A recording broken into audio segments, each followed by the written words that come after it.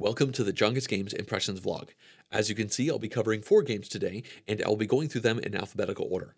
Now, I do want to mention that if you would prefer to listen to this video instead of watch it on YouTube, that you can do so by looking for the Jungus Games podcast wherever you normally listen to podcasts.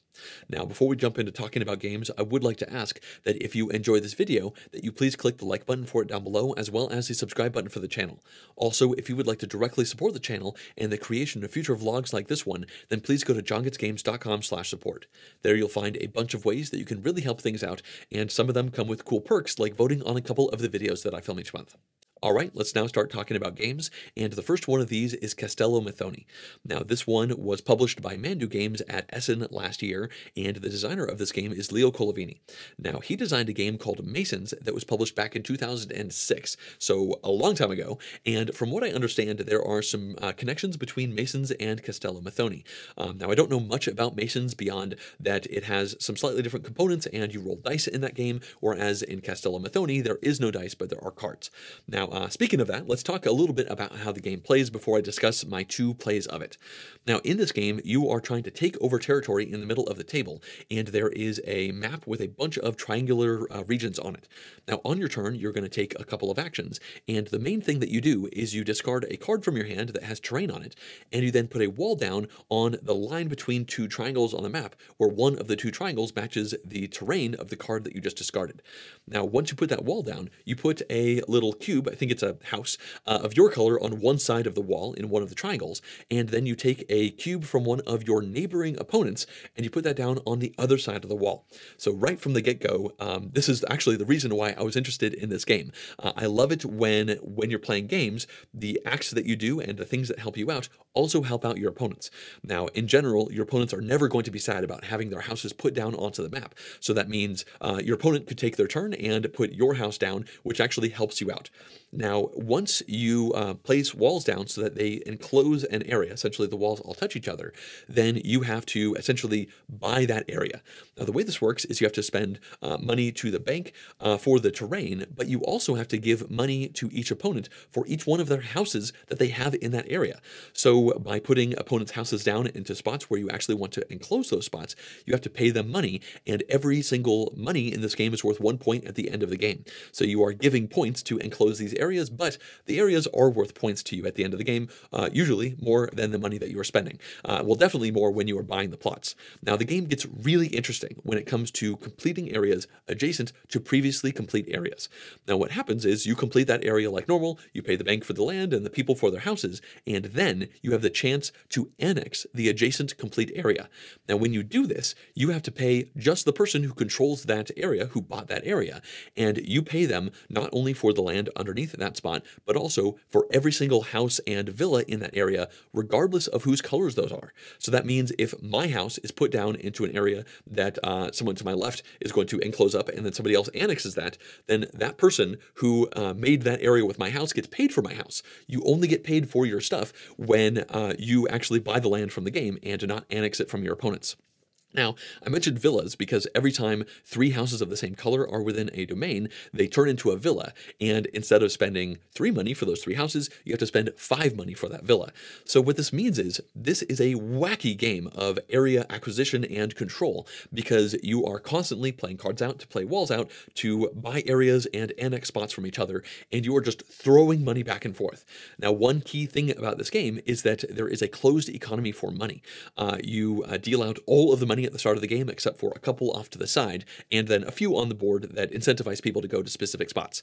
Now, what that means is, at the start of the game, everybody has some money, but if you do some stuff and then somebody annexes your area and they give you a bunch of money, and then maybe that happens again, suddenly you have a ton of money, which means you could annex a gigantic area on the board. But if you do that, then maybe you're spending like 18 money and you're giving that to an opponent, and in my experience, it seems like winning scores in this game are like 50 or so. So the idea of giving that amount of points to somebody else is really fascinating, although you would only do that if you are obviously going to make more points for holding the area.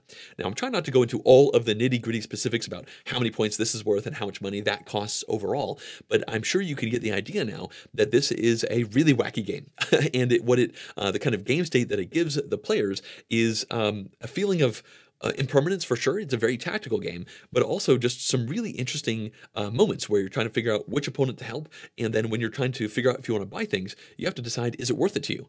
Now, when you annex a region from an opponent, you don't pay anything to them for the stuff in there that's your color, and this is a really interesting wrinkle, because it means if I put some houses out, or some of my houses go down, and somebody else buys that area, and then it gets annexed and whatnot, then my stuff is still in that area, and if somebody else annexes it, then they have to pay the controller for my stuff. But if I try to annex it, I have a discount because I don't pay for my stuff.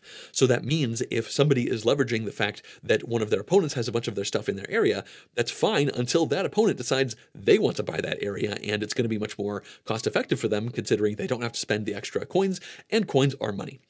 So that's kind of a general idea of how the game plays, and some of my feelings on it. And now I'd like to talk about my 2 plays. Now, this game plays up to 5 players, and I've actually only played it at 5 players, which is a little bit unusual. Usually when a Euro-style game plays up to 5, I usually try to play it at 3 or 4 instead, but the 2 opportunities that I've had to play this one had 5 people. Now, I'm happy to say that the game seems to work out pretty well at 5, because I am really enjoying this game after 2 plays. Now that I have some more nuanced opinions about this that I'll get into in a second, but something kind of interesting happened between the 2 games. In the first game, it was a first play for literally everyone, and based off of the people that were in that game, it seems like there was a lot of kind of random decisions happening. I mean, people weren't playing poorly, but they were kind of going for this and going for that, and really not focusing in on any specific thing. And the board ended in a really funky way. Like, we had walls all over the place, different sized terrain in lots of different areas. Now, out on the map, there are these spots called markets that, again, I don't want to go into the specifics of, but they are good. You want to control these markets. And in that first game, people kind of went after the markets, but not super. They were kind of doing other things, just trying to make big areas. But then in the second play of this game, which again was 5 players, people were all about those markets. There was so much focus on controlling those markets early in the game, and the markets are on the outside of the map. So what ended up happening is we all went hard to make markets, and then we, of course, grew next to the markets and annexed markets away from each other because it's good to control markets. And then we also kind of built around the outside of the map a lot in that second game. So when the dust settled at the end of that game, the map looked totally different, which was kind of interesting to me. Now, I didn't mention it, but the game ends once all of the walls are removed from the supply at any one point in the game. So it was fascinating to see 2 5-player games with very different end game states. The middle part of the map at that second game was almost untouched. We just went so hard around the outside, which obviously I think used more of the walls. And there were some really inefficient domains in that second game. So I think that things could have gone slightly differently with somebody doing a slightly different thing to cause an annexation to rip a bunch of walls off of the map, because I didn't mention this, but when you annex, you actually remove all of the walls that are on the inside of that area. So at this point, I am really curious to keep on playing this game. In general, I don't actually like area majority acquisition control type of games. I'm more into, engine building and indirect player conflict.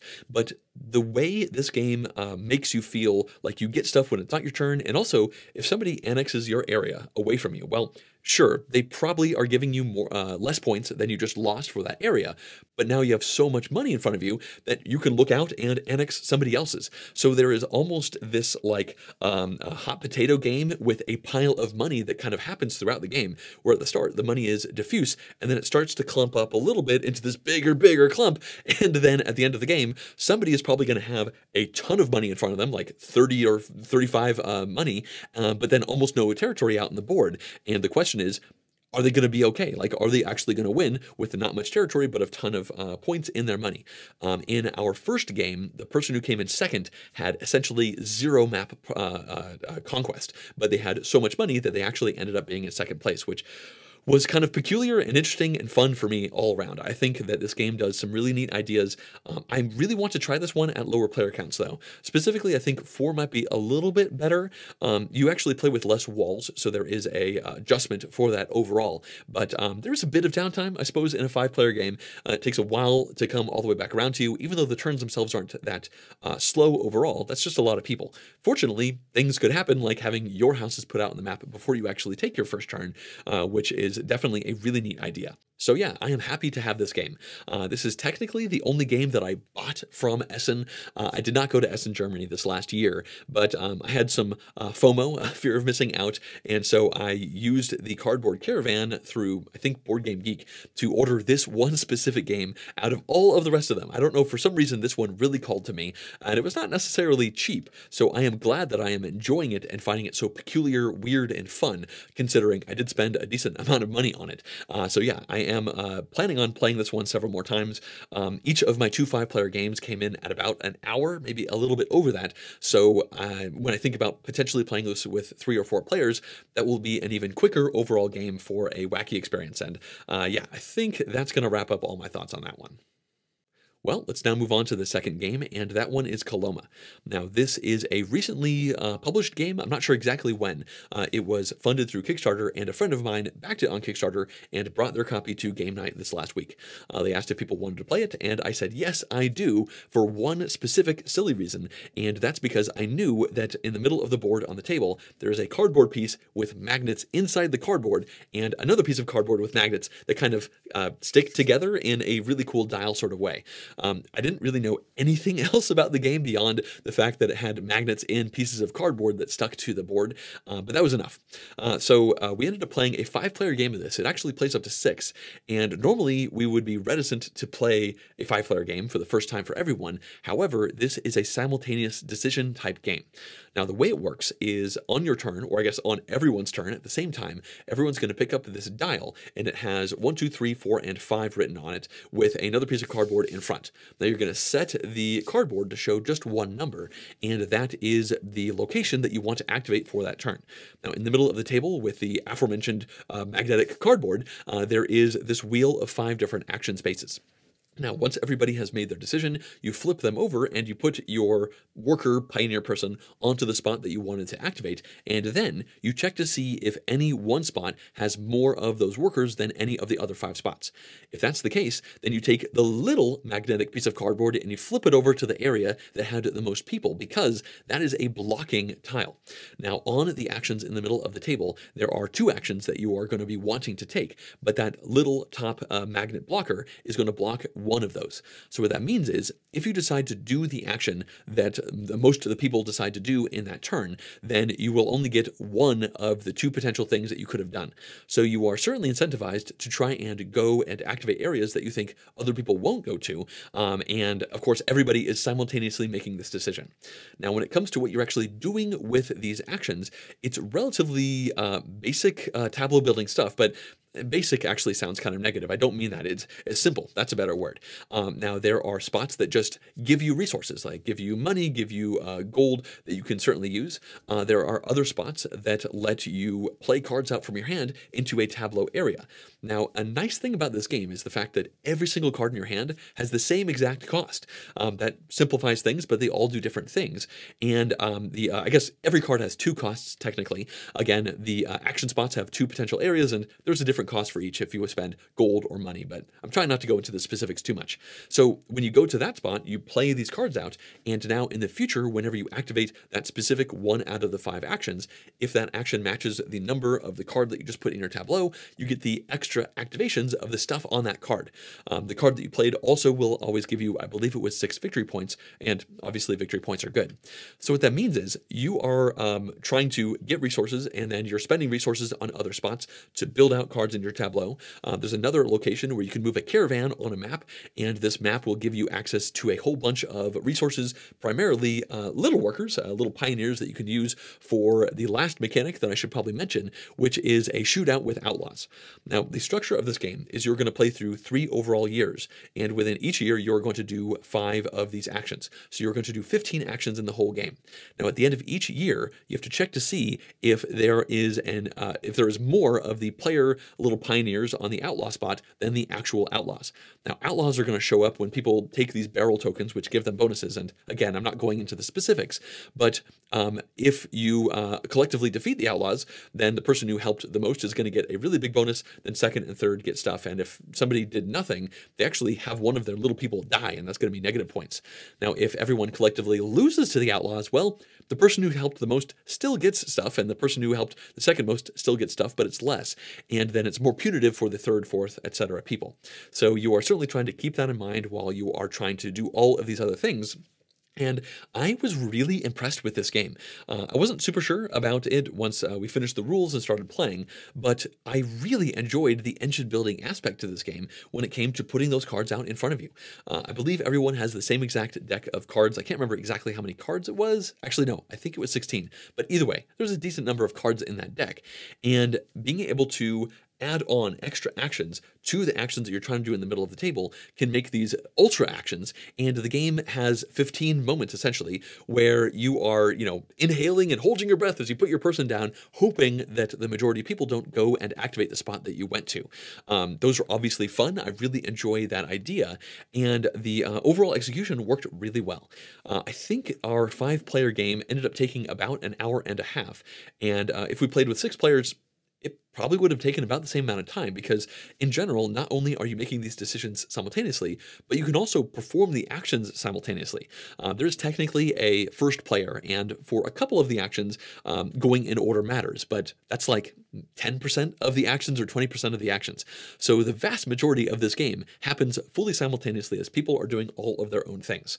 Now, there can be some serious combos that you can pull off, especially when you consider some of the bonuses that you have and some of the barrels out on the board and whatnot. And one really cool thing that I love is the fact that some of the cards that you play out into your tableau give you a benefit if the action that you activate has the blocking symbol on it.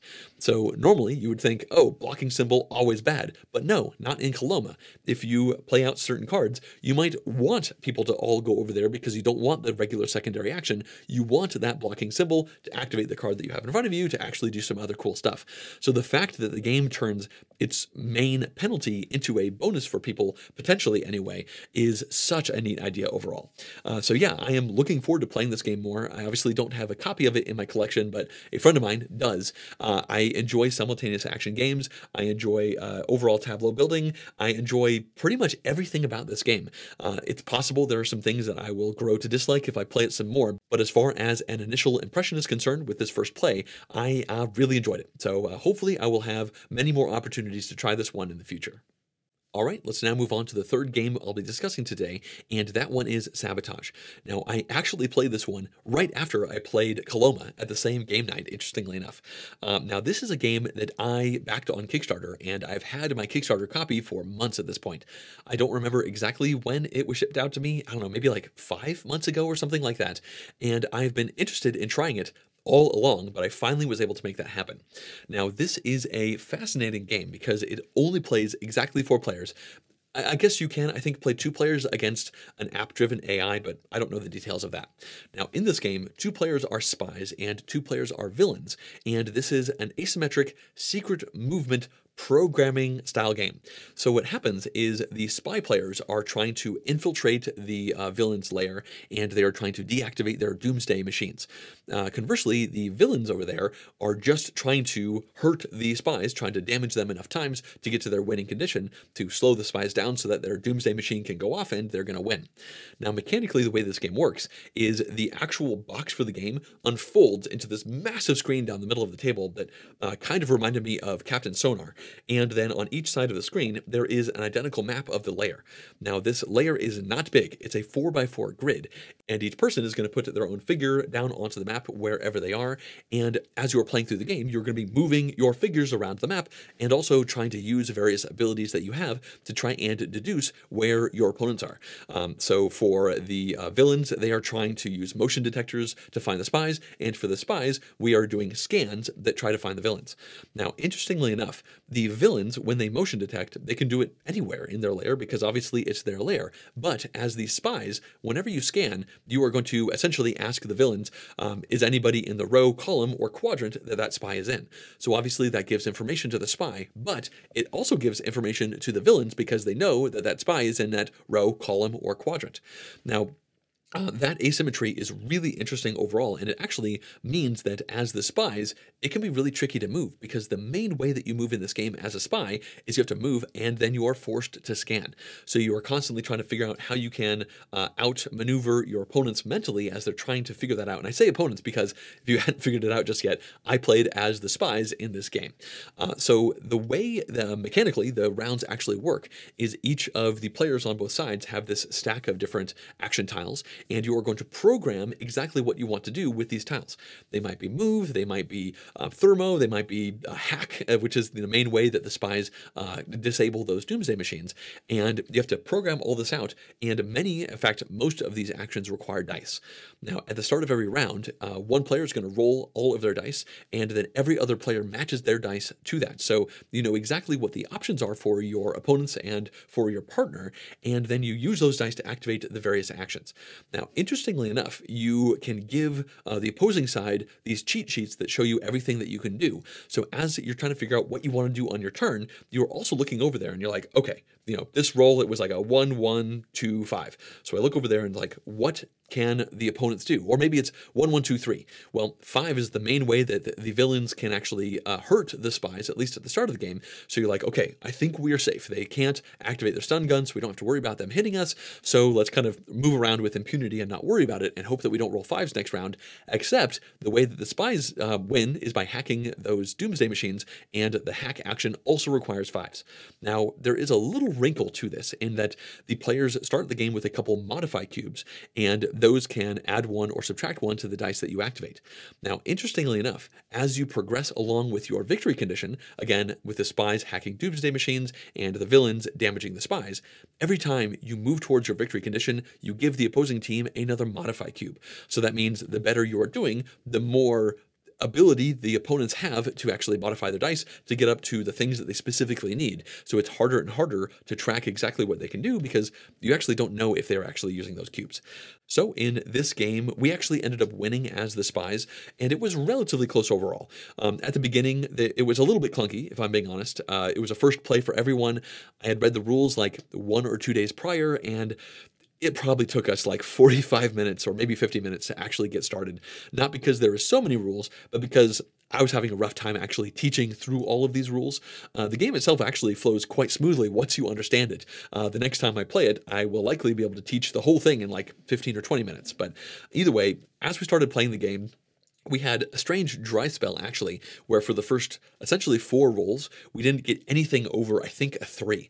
And as I mentioned, the attacks for both players effectively activate on a 5. So there was a lot of like posturing for the first few turns of the game, not really much happening as we're kind of going over here and going over there. And I'm not going to go into the specifics of it, but each side also has an asymmetric way to unlock new actions. So I think we were, both sides were prioritizing on getting lots of unlocks to get new actions that would let us do a variety of other things. For instance, I got an action called tunneling, which let me move through the walls. Now, an interesting part of the deduction of this game is from the perspective of the villains, well, I guess both players, but from the perspective of the villains in this case, they were having trouble figuring out where I was because I was doing these illegal things. I was, seemingly over here, and the next turn I was over there, and they're like, how could they figure that out? And my opponents weren't dense. It took them about a turn to figure it out, but they had to look to the cheat sheet and be like, okay, it looks like John has tunneling because that is the only conceivable way that John could actually figure that out.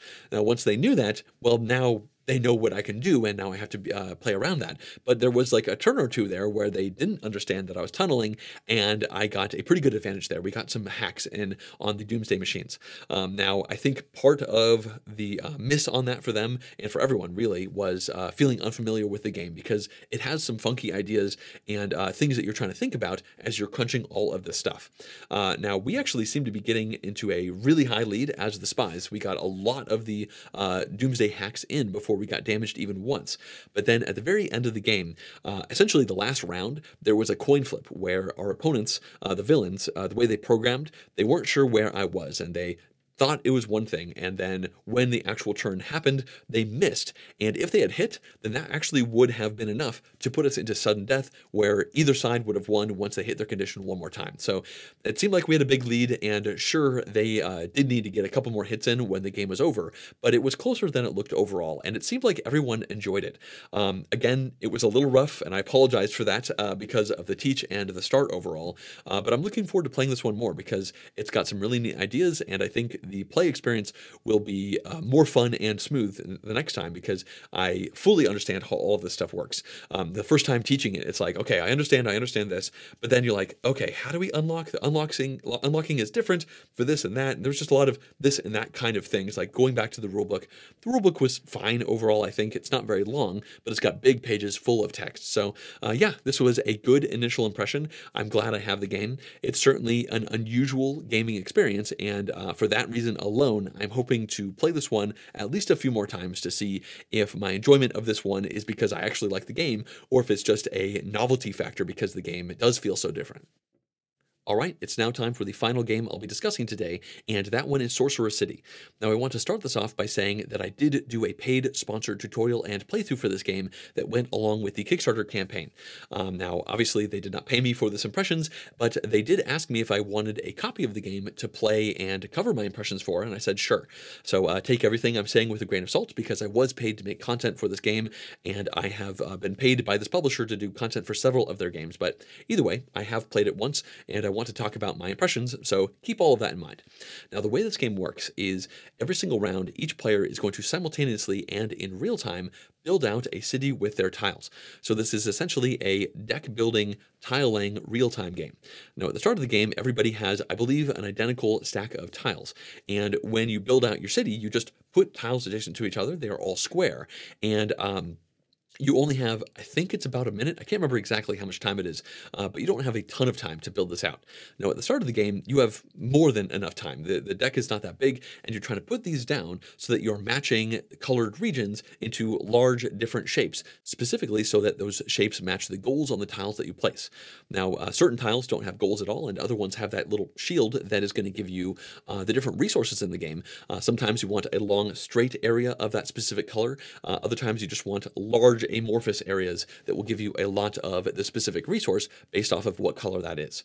Now, at the starting end of the game, you have more than enough time to actually build out your city. You don't have that many tiles in your deck, so you can build this thing out, and then everyone will simultaneously score their city, and they will be picking up various things like influence, magic, gold, and I believe, yeah, victory points, or I think it's called influence. Now, the game has this interesting thing where the magic is actually a wild resource. Once everyone has scored their city, you then simultaneously select a card that tells everyone else what all of your magic is going to turn into, whether or not that is going to be the influence, the gold, or the victory points.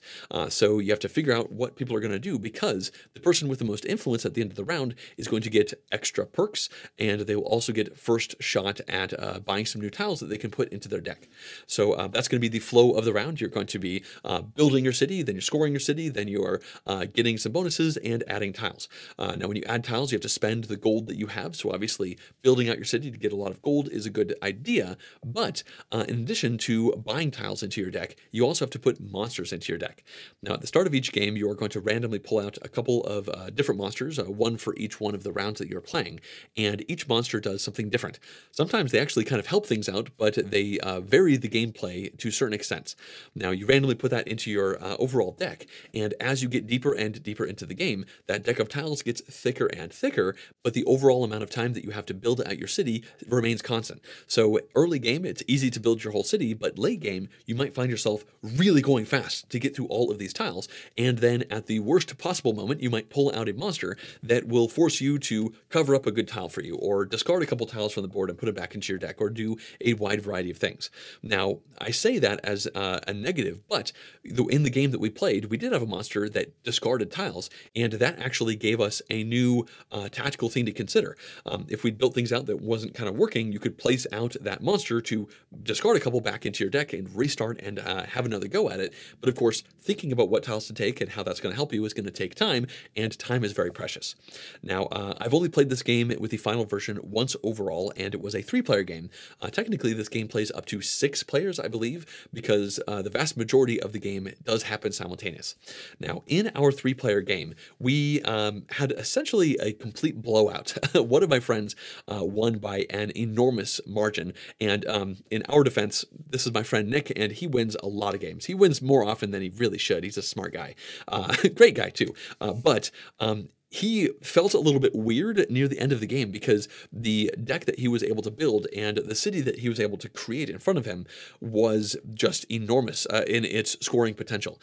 With the tracks that you score, you actually cap out at 60 for each of those things. And in the last round, and I think the second to last round, he was capping out a couple of these tracks, just getting an amazing amount of different resources, which really helped him catapult up into easily winning the game.